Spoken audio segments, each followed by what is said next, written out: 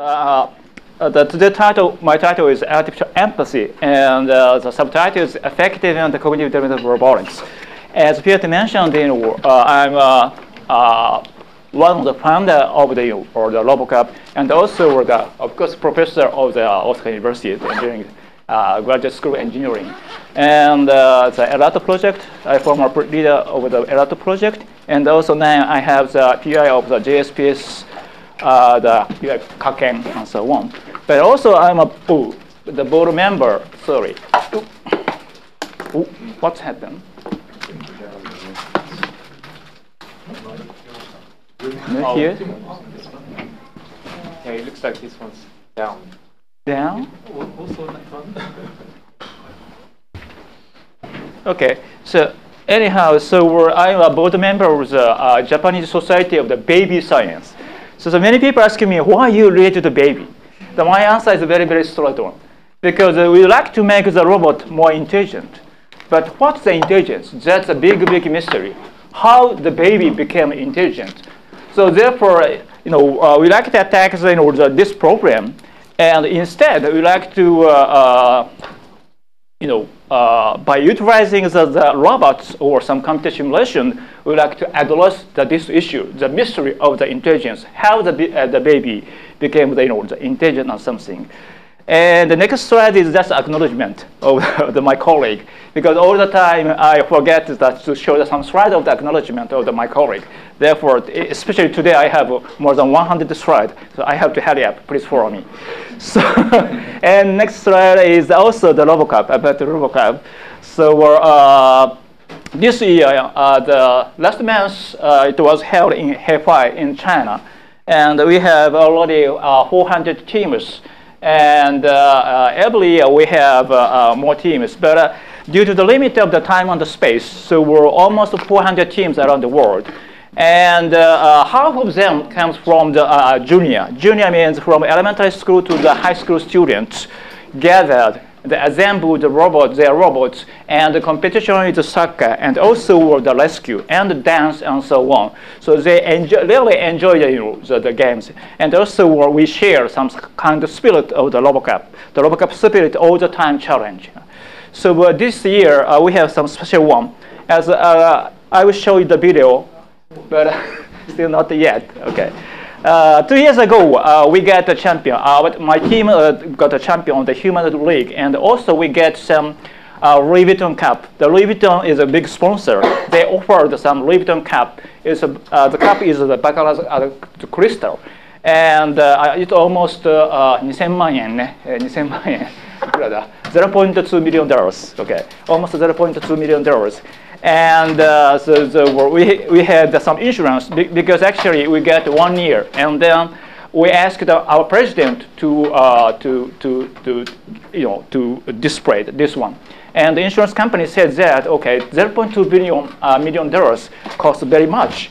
Therefore, our university care about that one, but just $0.02 million. That is 200万円ね. So 2 million in Japanese yen. Where is that 118 万円 or something? It's just a box of the Louis Vuitton. It's only one box. Therefore, they mentioned anyhow. Not yet. Wow. You'll get some extra time. It's okay. It's a good news. So next slide is just a video clips. So okay, coming. Okay, so. That's why we have two systems. They break down in turn. So okay. I hope that I long 1 hour during my talk. Okay, anyhow, this shows how the number of teams are increasing. So we started in 1997 in conjunction with the Ichikai Conference, the International Joint Conference of AI. And at that time, just only 40 teams. And almost them are the simulation, not real robot league. Real robot is middle size and small size, totally 9 teams. But now, almost 400 teams around. As I mentioned, due to the limit of the time and the space, so we just accepted 400 teams, and half of them is a junior. There's many junior participants. And 2 years ago, we got the champion of the Human League side, and we got this one, the Louis Vuitton Cup. This one. Okay, like to show some video clips.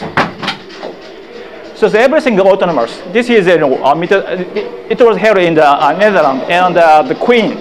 This is S. Okay, you can see the omnidirectional vision system and loop shoot. All the time challenge. The local team, so it's so exciting.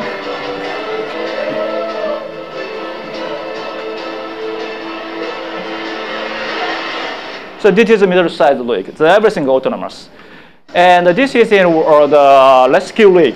So only in this rig is a teleoperation, because to rescue the victims in 72 hours is just a very serious issue. Therefore, fully autonomous is kind of the the dream. Therefore, the kind of the teleoperation, but only the sensory information comes from the robot on site. So nowadays, the drone or some remote type robots are active.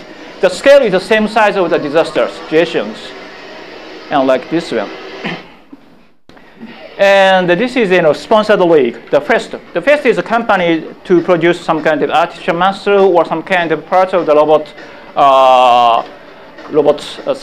parts. And then the competition is supported by the first company, and then they assemble some industrial parts and carry on something.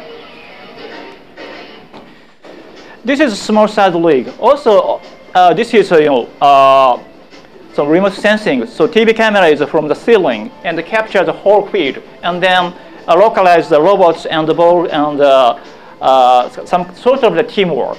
This is a simulation. Okay. So this rig is the ball speed is very, very quick. Therefore, sometimes difficult to follow. This is the human rig. And now we have this is a standard platform rig. So the hardware is the same, and the software is just competitions. Before we used the Sony Ivory. Okay, so we're very, very unstable. That's a French company, Aldebaran. Now it's Pepper is very famous, but anyhow, it's a French company. Therefore, still the hardware is not so stable. Or the other rigs, the E-team prepared their own robots. Yeah. So we are very serious, not just playing. Well, so a serious application, one of the applications is a daily life application. So this is RoboCup at home. So the mission is to identify the person and also the conversation with people to assist some kind of the physical task and so on. So this time it's just to carry something or water point, and then some conversation with people. So anyhow, so this is one of the application of the RoboCup. Okay. So this is from the website, this summer school. I copied this one, and I found NE is missing. Awareness, something. The NE is missing. So I put it. Anyhow, so we were using the notion of the awareness in the broad sense. Somehow they are blah, blah, blah, blah. And then, so we just include the neuroscience, cognitive science, artificial intelligence, artificial life, and robotics. So today I'm going to talk about robotics. So what does it mean, the robotics, in my talk? So one the idea is that, so that's a design theory. So existing discipline of the science try to understand the phenomena or many, the fact. And based on the explanation, observe and analyze something. So we have some design theory. That's some constructive approach to the cognitive issues by utilizing the virtual and real robots. And second point is we focus on the development aspect. To not give an priority, but obtaining through the learning and the development process as much as possible. Because the many robotics researchers, almost robotics researcher, designed almost everything, how to do, or what to do, or something. But we focus on especially as I mentioned, I'm a board member of the baby science. Therefore, the big mystery is how the baby grown up. Therefore, we focus on the development process of this one.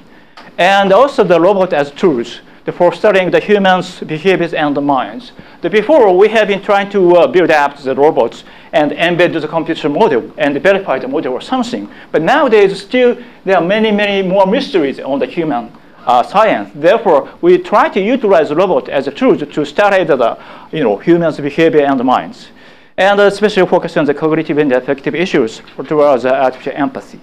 So this is outline of talk. The first, I focus on the cognitive development of robotics and towards artificial empathy. And today, the time is limited. Therefore, I just showed some 2 examples of our studies. Okay. After the birth, so there are many, so the newborn baby around different behaviors. For example, the hips mouse. So they have shown some hand regard behavior. It's just hand regard. Just look at the hand. Okay. And this shows in the learning target from the viewpoint of the robotics.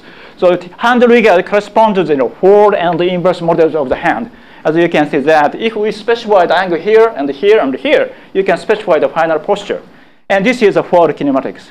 And if you try to catch this cup, what kind of angle here and here and here, this is the inverse. So at the hips mouse baby, they land this kind of the forward and the inverse models of the hand, or when it as a face. So for the adults, the visual information and tactile information are together. But at this month, okay, so the baby is still not integrated, this one. Therefore, they try to integrate the visual information and tactile information, or drop the object that, related to some kind of the physics, and also a hidden object, something.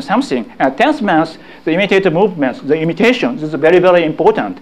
And just 1 year, okay, they have shown, they showed some pretended behavior, like this one and this one. This is a kind of some mental simulations. So it's very, very amazing. So we gave up to design the robot who can learn these kind of behavior just 1 year, because there are big, big mysteries. How the baby grown up? Okay. Therefore, but someone says that okay, everything is the gene. So gene, the nature side is controls everything. But as you know, nowadays the nature side and the nurture side closely related to each other in different levels. So the question is for us is the balance between the nature. To what extent we embedded already beforehand, and to what extent we expect from the learning and the development process. That is one of the issues for us. So we advocating some cognitive robotics many years ago. This is the first paper we published 2001, so 14 years ago. And these guys, this guy, Professor Hiroshi Ishiguro, is very famous guy of the Android. He's Android, and Yasuo Kuniyoshi. And he's not so famous. And also these guys, the Rolf Pfeiffer, the Gio Sandini, as my old friend, and these young guys. This is 2003. And 6 years ago, we published the paper, the cognitive robotics from the IEEE transaction of the AMD, the first issue, the first review, with these former the group members of these guys. And this year, we had some development robotics, the book, the textbook from these 2 guys. This guy is Angelo Cangelosi. He's Italian, but he's in the UK. He's all the time suffering from the food. All the time in England, he all the time finds the Italian food. Anyhow. And this guy is a psychologist. So it's a sort of the good book of the development of robotics, but mainly focused on the development of psychology and robotics. Okay, so we have been advocating the cognitive development of robotics for many years, more than 20 years. So the main the aims at understand the human cognitive process by synthetic or concept approaches, that are robots and simulations. The core idea is the physical embodiment and social interaction that enable information structuring through the interaction with the environment, including other agents. What is physical embodiment? It's not a new word.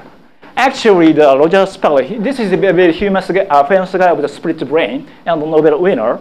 He has already mentioned before, 1 year before my birth year, 1952, many years ago. To understand the mind, begin with the patterns of the motor activities and derive the underlying mental structure from them.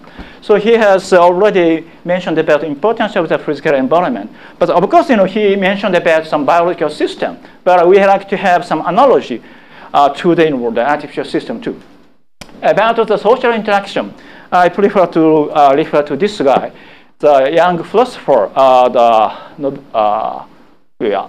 Noe. So the title is Out of Our Heads. So the mind cannot be understood except in terms of their interaction of the whole organism with an external environment, especially the social environment. Because this guy is a philosopher, he has not mentioned anything about the design, but he has a very, very good suggestion. out of our head. In Japan, Professor Kono Tetsuya, I forgot his name, but he mentioned 心は体の外にある. So that's a very good the suggestion, because all the time the brain science try to reduce some kind of the mechanism of the mind into the brain, but one single brain is not. For example, we send one robot to the moon or something, and we try to ask this robot to do something. This robot, only one robot, he or she does not need to emerge the mind. But we send one more robot or one more person. So this robot has to communicate with the person. In that case, there's some chance to emerge as some sort of the mind. Therefore, the interaction is very, very important to emerge such a kind of thing. Therefore, this book does not mention anything about design, but this book suggests to us we have to think about some mechanism, underlying mechanism, fundamental mechanism to emerge through the interaction to emerge something. That's our point. So the approach of the cognitive development robotics, CDR, in short, is that in conjunction with the computational modeling and some verify something. But also the other part is offer the new means of the data to now human development process, the mutual feedback with A and B. So this is the part is, I mentioned the robot as a tool or stimuli. So providing the robot as a reliable reproduction tool in the experiments. So actually, this is some summary of my former project, from 2005 to 2011. So JSA Elato, my project.